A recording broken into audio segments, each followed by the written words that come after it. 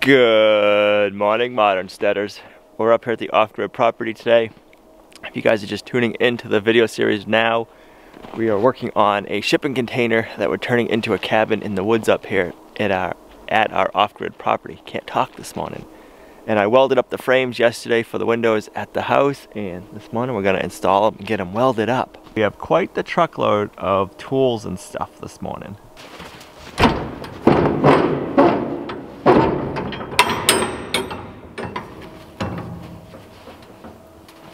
Nothing living in there.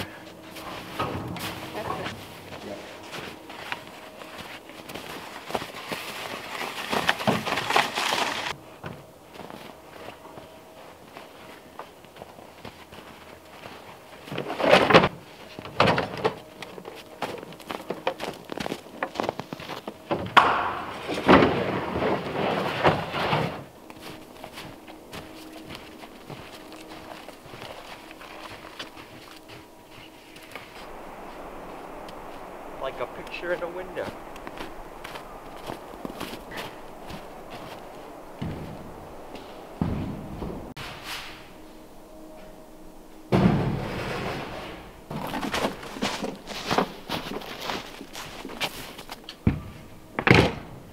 Glad the generator's on wheels.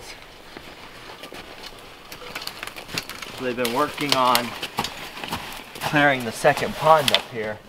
We haven't been up here for a couple of days, so we're itching to see what the pond looks like when we get done welding in our window frames. That's probably a good spot.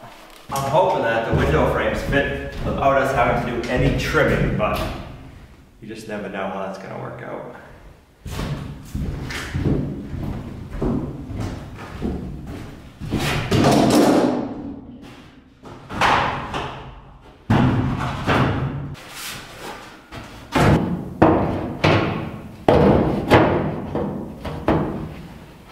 This edge, I didn't go wide enough. I think when I'm cutting the corrugated, I'm kind of cutting at an angle, not straight on. So the inside part of this has an angle. So let me check this window first.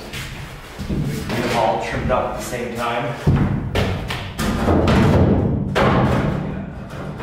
Seems like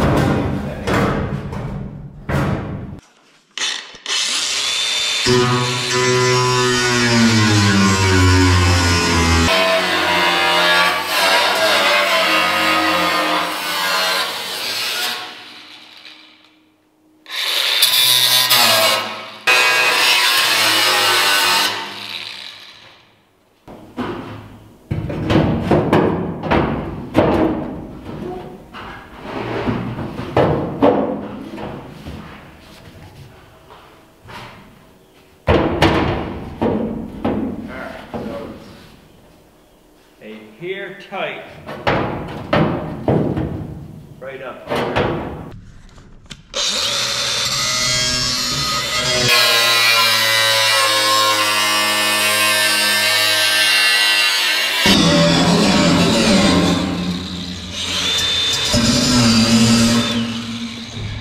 Okay. All right, let's try it again.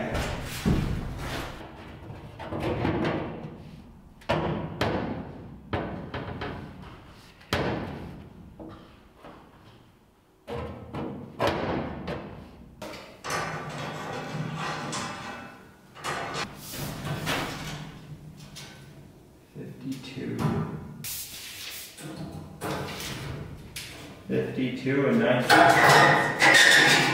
I like it. So the corrugated metal is going to bow when you cut it, so it's tight here, but it's not here. Tight again.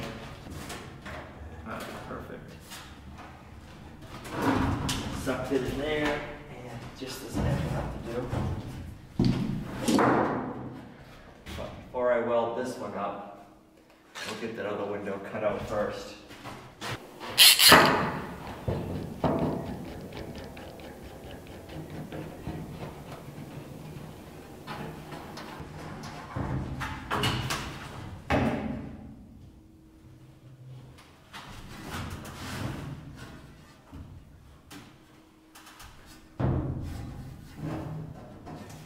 Cool.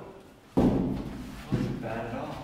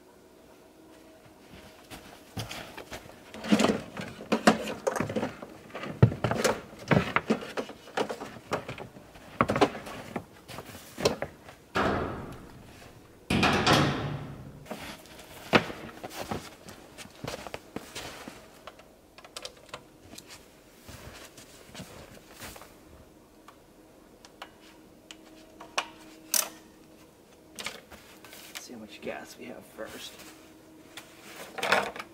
Oh yeah, plenty of fuel.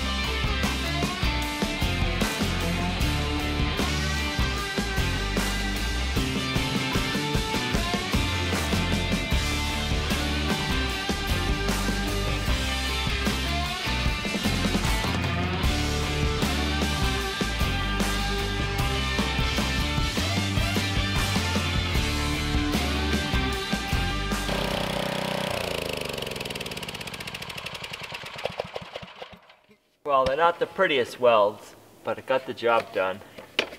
Now we can get the second window clamped up and welded in position. I started right here. They're pretty ugly, but by the time I got over here, they're looking nicer. That's why they make silicone and caulking. We're gonna go around and we're gonna caulk all this afterwards. We don't need to weld it the whole way. We're just welding it in place so it'll stay, and then we'll seal it up good with some silicone or some really good caulking after. One down so far. One down? Yep, one more to go. How was it? It wasn't bad. I can't. Slow going. I can't walk. I have to be waiting in suspense. You don't want to go blind? No. Alright, remind me I gotta check the window for squares before I leave it here.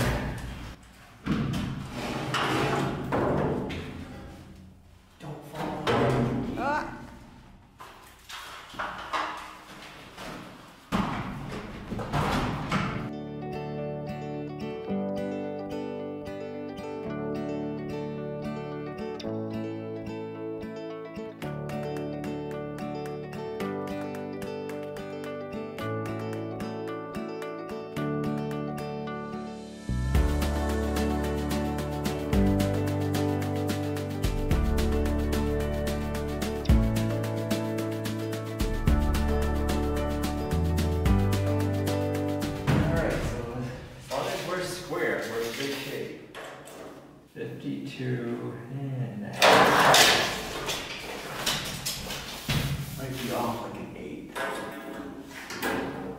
No, 52.5. Perfect. I'm just gonna adjust those clamps and then I can start welding.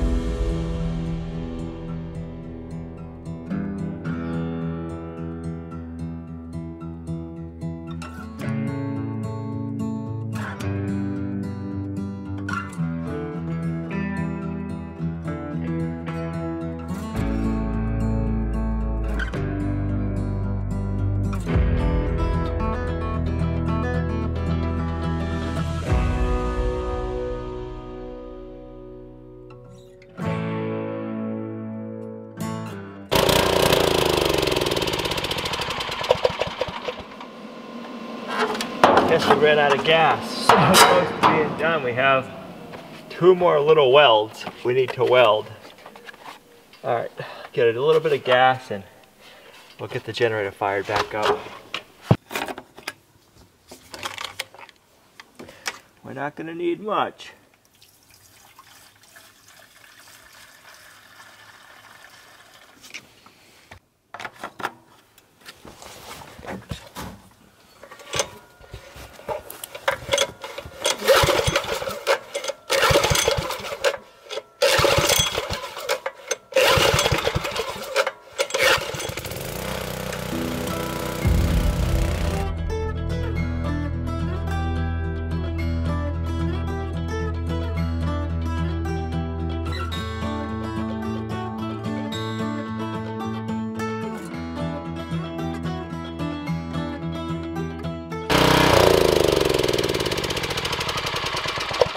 The welds are all done. They're not the prettiest, but they're a lot better than when I started on that window.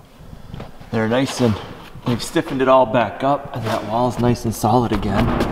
We gotta go and we're gonna caulk all around here, so that's why we didn't weld all the way around. And I'm pretty sure there is a brand of caulking or silicone that we can be using in this cooler weather. So that'll be good because I wanna seal in these boards when we go to install the windows tomorrow.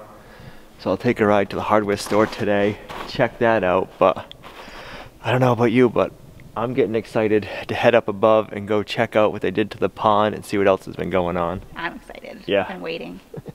Been waiting 2 days to go check it out. So let's get this closed up and let's head on up the road. One of the reasons why I liked using the angle iron, we did 2-inch angle iron, and this way it works as a drip edge up high and it's welded up there.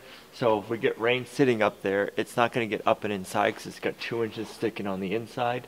So it'll work really good for a drip edge. And then also, if you don't cut the opening perfectly straight and square, you have a 2-inch gap of your angle iron lip to hide some of it and to weld it, where if you do the 2-inch square, everything's going to be perfectly straight. So I just felt like this was easier and it should make it a little more watertight. I'm not saying that's the only way of doing it, it's just the way that worked for me. Let's get up above and see what the pond looks like. I can't wait to see it. I've been waiting the last couple of days to see it. Yep. Whoa, look at that. Oh my goodness. It's so little, the pond. Boy, does that look different. Before you couldn't even see that pond, but except you could only see a 4-foot wide path through a small patch of evergreens. Look at that. Does that look the same? No, when we drove up I thought it was just a landing. Yeah, don't go off, just walk around. And it's actually nice, you can get right up to the edge. Get this all grassed in. Make a nice little... It's so different. It'll make a nice little ice skating rink someday.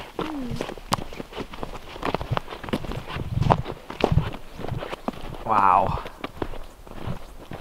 Look at that.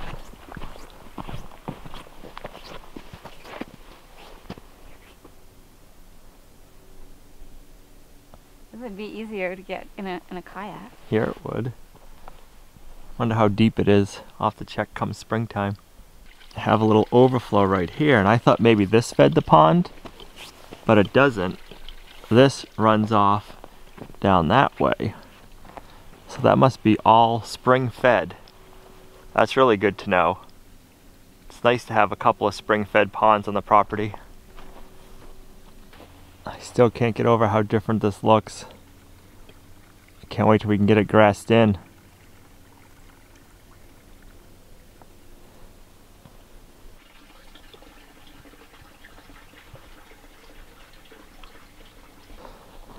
Alright, let's walk up here and see what else they've done. So over here, they're working on clearing a little bit more.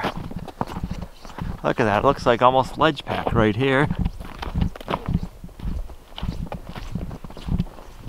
Yeah, that blue is like ledge pack material. Smells like Christmas.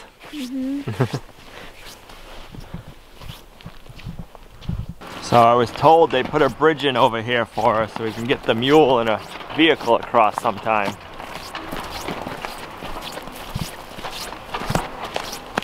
Can you drive your car across? Yeah, it's wide enough for a vehicle. There it is.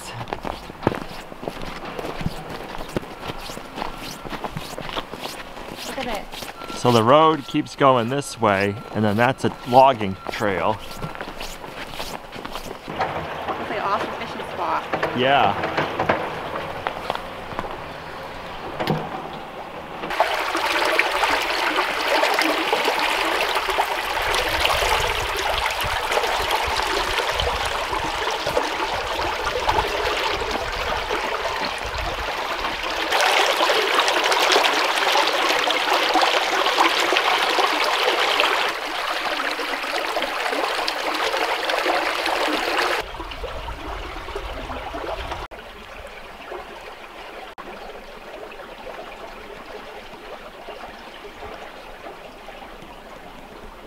Got some mink tracks right here.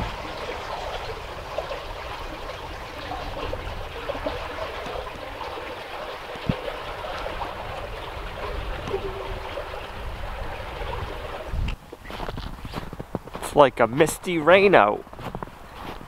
What do you ladies think? Did you lay us any eggs? What do you think? I don't think You don't think so? We've been getting like one a month lately, so. Oh, look at that! got one! 2 in 3 days. We're getting spoiled. Yeah, we are.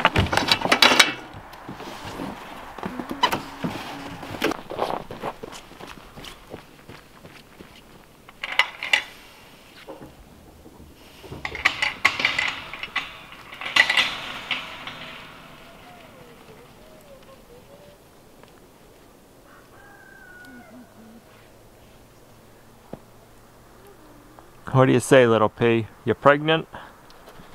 How many goats you carrying? 2? Cool. Tanner, come on. Let's go feed on the eggs. Tanner. See you later. The rooster's out today. What you doing, mister? Wow. You don't like Pluto, I guess.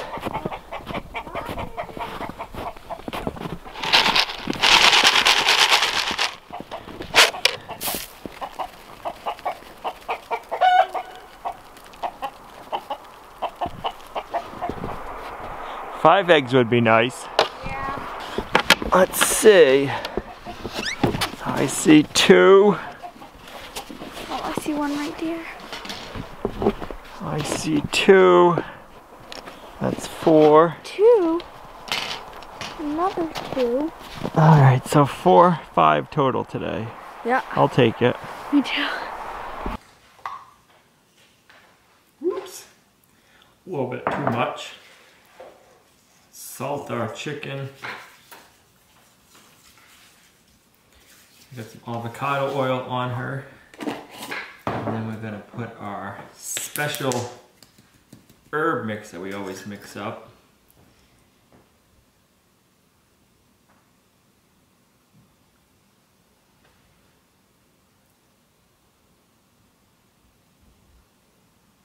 Oh, that looks so good.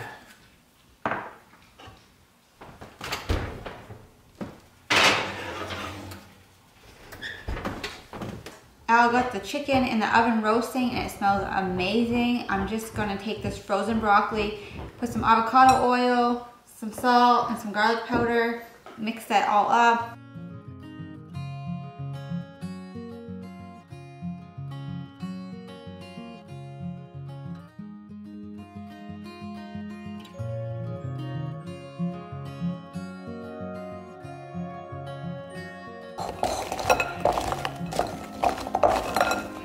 Well, I have plenty of room for my broccoli on this pan, that's for sure. They have plenty of room to have their own space, each broccoli for it.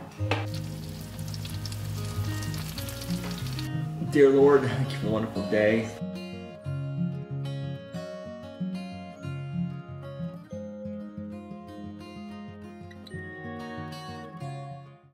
Well, it feels good to have the window frames all welded in.